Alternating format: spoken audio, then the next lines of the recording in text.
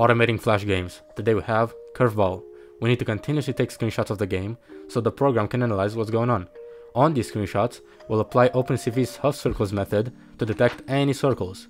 Since there are a couple other circular objects on the screen, we'll need to isolate the green pixels to make sure we're only focusing on the green ball. From there, we can easily track its position and have the program follow it with the cursor. Now, since at the start of each game you have to press left click to actually shoot the ball, I made it so if the ball's in the center of the screen, it instantly clicks it. And that's pretty much it. Let's see if it works.